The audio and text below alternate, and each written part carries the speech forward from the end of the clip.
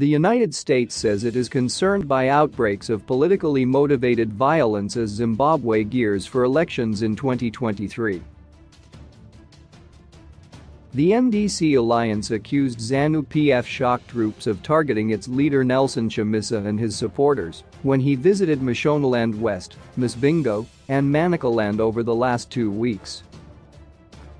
"We are very concerned about reports of rising political violence in multiple provinces," the United States Embassy in Harare said in a tweeted statement. As Zimbabwe prepares for the 2023 elections, we urge all parties to refrain from acts of violence. Votes are won by ideas, not intimidation.